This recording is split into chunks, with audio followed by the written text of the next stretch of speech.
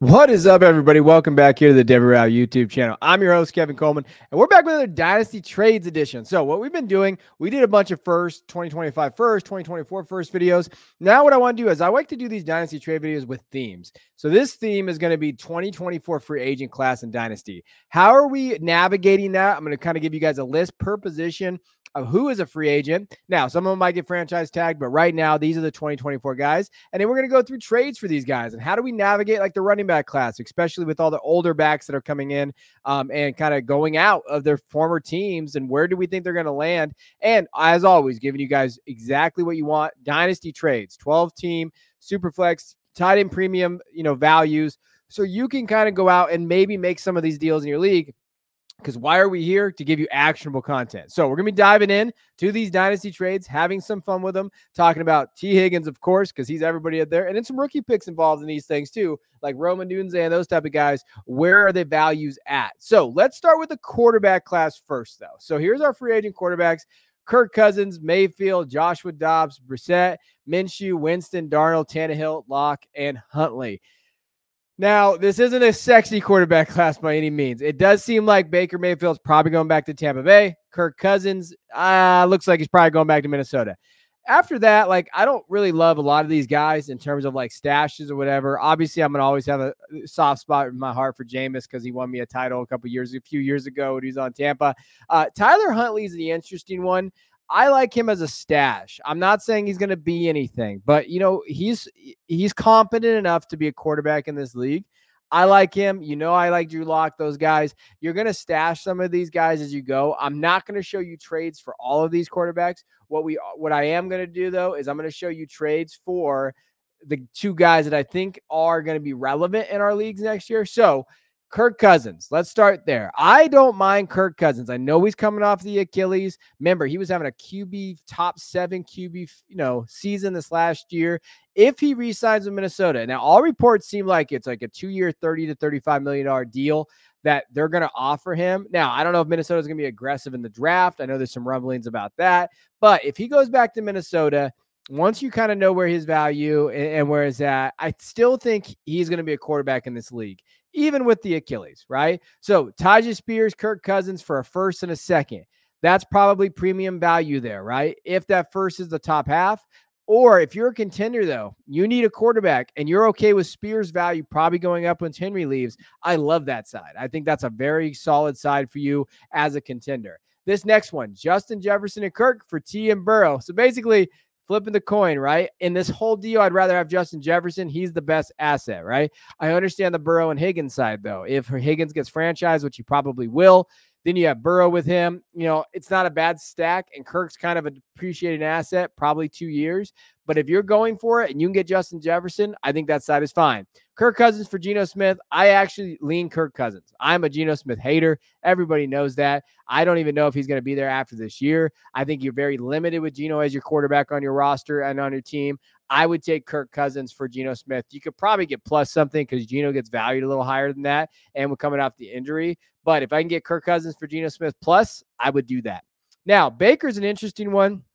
He's done enough in Tampa Bay that he could be brought back. He probably is based on where their capital is at.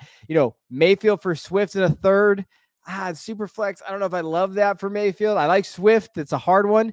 But that is generally speaking where his value's at. If I can get him for a second and fourth, though, on a team where I need a QB3 and that solid kind of floor, I would probably do that. Mayfield and Gibson for Jameson and Tank Bigsby. Again, Tank has been a disappointment. Jameson has been a disappointment. Antonio's Antonio at this point in fantasy. Baker to me is probably the safest asset. I cannot believe I just said that. Safest asset there. I still like Jameson side, but this just gave you some values in terms of when you're looking at the class as a whole. What do we like here, right? What do we like and what we're doing here? Now, we're going to be diving over to the running backs now, okay? So now this is the class. This is where the value could be. We got Saquon, we got Josh Jacobs, Tony Pollard, DeAndre Swift, Austin Eckler, Derrick Henry. Those guys right there are solid, right? And we're only doing 10 for each position. There's a more, but of the top 10, right? Those guys are going to be solid assets. Well, some of those guys are going to be on championship contending teams. The point is finding them, right? After that is Zach Moss, Gibson, Singletary, and J.K. Dobbins. Now, I know the rhetoric is not to buy running backs, especially dynasty running backs right now, especially in January, right? I do think that there's some value to it, though, with the perceived notion of the 24 running back class isn't very good, which I still think there's pieces to be had in there. I think you can kind of jump on some of these guys early now, be the first or two teams in your league as like, hey, a guy to go get it. I got Josh Jacobs for the 212 in a league. So that was my deal that I made. Josh Jacobs for 212. I'm a contender. I just won the championship. I'm going back for it. I need running back depth. I will take the shot with Josh Jacobs for the 212. This guy was like, just get him off my roster. He just took over the orphan. He's like, just get him off my roster. I got him off his roster, right? So that is kind of how you're looking at Josh Jacobs. He might have been on some orphan teams. Maybe someone just wants him, right? Now, when we're looking at the deals that happen, right? So we have Devon Chan for Saquon Barkley in a second. Again, I like the Barkley side.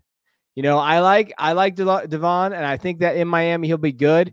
I think we talked about him when we talked about the rookie running backs, the injury stuff. If I can get the second back, I don't mind taking a reroll on that second. Get Barkley. I think Barkley's going to find a very, very good landing spot for him. I think Dallas is a really realistic possibility. Chicago, those type of places. Josh Jacobs was second for Travis Etienne. This was the interesting one. There are Etienne stands all over the place. Etienne has the most stands in fantasy football. If you feel like, hey, I have Josh Jacobs in a second and I can maybe tier up to Etienne, if you can get that done and you believe in Etienne and you think that this was kind of an outlier down the stretch of the season, you do that, right? Tony Pollard for 107. I probably smashed the 107 side, right? All the 107s that you see are deals that I've seen personally, right? I'm not just going to throw out arbitrary numbers. He went for the 107. And if you look at tiers based on some of the rookie mocks that we've done, that's a sweet area right there. Maybe Roman Dunze is going to be there. Possibly Jaden Daniels, those type of guys, Troy Franklin, Travion Henderson, those guys in that range. I would definitely re-roll Tony Pollard for that. That deal just happened this week, right? So there's ways maybe you can go get that. I don't know how many leagues you can go get that, but like I say, what is the worst thing can happen if you send that out? They reject it. Oh, well, I'll move on, right? I think that, you know, we get hesitant like, oh, that would never get accepted. How the hell do you know? I've seen some bad trades done. Maybe you get that done, right? DeAndre Swift for a 25 second. Again, Swift is a pretty good value. The landing spot for him is tough. I don't think the Eagles are going to bring him back. I do think they're going to be aggressive in the draft. That's a tough one, right? Austin Eckler, T. Higgins for 105. Again, you know, when you're looking at the 105, that's a premium pick. Brock, Rome, possibly May, possibly Daniels. Those guys are going to be in that area for T. Higgins and Eckler. I think you will find Eckler on some contending teams next year. I think Eckler is a bounce back candidate with Higgins there. I like the Higgins-Eckler side a little bit just because I think Eckler has something in the tank. But if you don't think Eckler has anything in the tank, 105 to me is the smash, right? Derrick Henry for 2/3. Man, sign me up for some Derrick Henry love, right? If I can get Derrick Henry for 2/3, I think that's a really, really good value just because, you know what? I think that he has one more year, right? Like, and that's just me being like, I got Derrick Henry for a late second in a league. I think he could have one more year. And I think that if he can find himself on a roster that can suit his running style, score some touchdowns, he could be like Lenny, playoff Lenny. Now, let's go to wide receivers. T. Higgins, Mike Evans, Calvin Ridley, Michael Pittman Jr., Marquise Brown, Gabe Davis. Had to throw him on here. Don't yell at me. Darnell Mooney, DPJ, Curtis Samuel, Tyler Boyd. Not amazing guys, right? Up at the top, though, we got T. Higgins, who I think is going to get franchise tagged, but we don't know that for sure. Mike Evans, hard to see him not being anywhere but Tampa Bay. I think the pieces that are interesting are like Ridley, who I think is going to be moved on because I think they can get that comp pick back for him. Michael Pittman, I think that they're going to re-sign Michael Pittman, but it probably comes down to contract, maybe a franchise. Marquise Brown is probably gone. From all the reports that I've seen, they've talked about maybe bringing him back if he takes a discount. But the problem with Marquise Brown, if he takes a discount stays, he's probably playing Marvin Harrison Jr., right? So that upside is kind of gone, right, when you're thinking about that. Now, let's look at some deals here for wide receivers. T. Higgins for Quentin Johnson, Christian Kirk in a second. This is one of those pieces where you have probably a quarter in T. Higgins and you throw dimes at the other manager, right? Quentin Johnson, you know, I'm not throwing dirt on the kid, but, you know, he's a very depreciated asset right now. Kirk, 27. Going to push 27. How do you feel about that? A second. I think I take the baked in value with T. Higgins because you could probably move T for more after this if it doesn't work out. Mike Evans for Josh Downs in a third. You know, Josh Downs is one of the best rookie wide receivers in Colts history. I mean, efficiency, the numbers, the stats, everything there. Christian Williams will love that. For Mike Evans, this is the type of tear down you might have to make, right? I would love to turn that Josh Downs in a second for Mike Evans. If I can get a second or possibly a first, I love that more. I don't mind going out and buying Mike Evans, though, on contending rosters either because you get those baked in points for next year. And Mike Evans had a top 3 season of his career this year. And I've talked about that. That is an interesting area there. Pittman and Ridley for Olave. I like the Olave side. Tier up. You grab Ridley, who, you know, wide receiver 25 to 30 in there. Pittman, I definitely look good this year.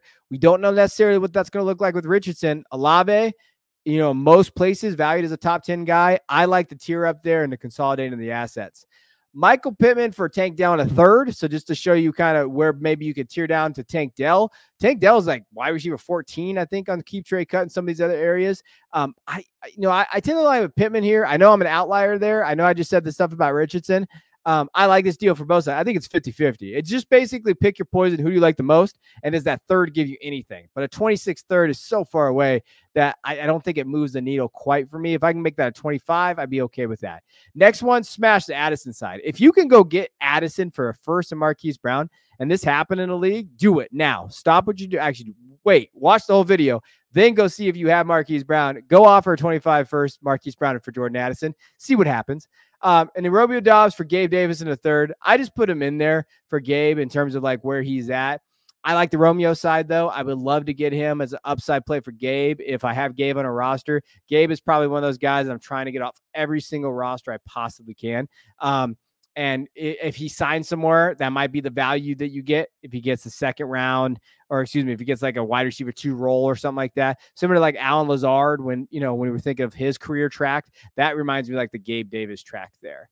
All right, let's go to tight ends. Dalton Schultz, Noah Fant, Hunter Henry, Mike Gesicki, Gerald Everett, Colby Parkinson, Adam Troutman, Irv Smith Jr., Harrison Bryant, and then Austin Hooper. Those are our free agent tight ends. Dalton Schultz has played a pretty good role in the Texans. I'd be surprised if they let him go. Noah Fant is still out there. I still think he's talented. It'll be interesting to see where he kind of ends up. Hunter Henry's probably one of those guys who's going to score touchdowns, and he's going to find that role in a terrible offense, right? So when we're thinking of like these tight ends, it's not a great tight end class. So let's not sit here and pretend like it is, because it is not. But here are some deals that you can get for some of these tight ends. Dalton Schultz for Jahan Dotson. Thought that was interesting. If you were a big believer in Jahan Dotson, you got Schultz sitting out there. He's on that free agent contract. Go grab Dotson. I'm not a huge I don't have one share of Dotson, but I don't think that's appropriate value for him. I think Dotson's should be overvalued that. But just thinking about where Schultz is at, you might be able to get like that underperforming wide receiver 3 that you think is going to take that next step in that tier, in that Dotson tier. Noah Fant for Noah Brown. Hey, there's the 2 Noahs there. I would take Fant in a heartbeat. I think Fant is talented if he can find a role. I'm on board the Fant train. Noah Brown to me is just a piece, right? He's an older piece, a dynasty piece. It doesn't necessarily matter. Hunter Henry for Amari DeMarcado. Again, this is more of like I think Hunter Henry's going to land himself in a role that he can score touchdowns in.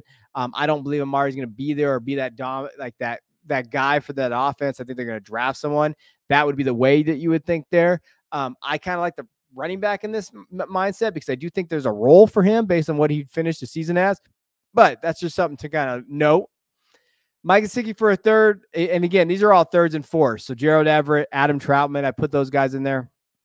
Everett is aging. Troutman was a hot topic for, 2 weeks, and it kind of disappeared. But those are kind of where their value's at. Just throw some, thirds and fourths at them. And that's generally speaking what they're valued at. So I hope this helps when we're talking about kind of value for the free agent class. T. Higgins is probably the big prize when we're talking about that. But the running backs, I think there's opportunity now. And I know people aren't going to say, don't buy running backs till after the draft or whatever, but they're valueless right now. Like no one wants these guys. Last year at this time, I was picking up Mixon in January and February in a lot of my leagues because people said he was going to get cut. And then he turned out really good performances for me where I could plug him and play him. That's like Jacobs. That's like Barkley. That's like Eckler. That's like Henry. If you have some extra draft capital, if you've been able to consolidate some and get some extra picks, Go throw them at those guys because I do think that they're going to have value next season. And you never know. If you pick up Josh Jacobs for a second, maybe in the middle of the year, he's having a really good year, but your team's kind of not is struggling. You might be able to flip him for a first, right? You don't have to keep these guys. You can always flip them as they're performing well. So hope this helps. Appreciate you guys. Check you on the next one.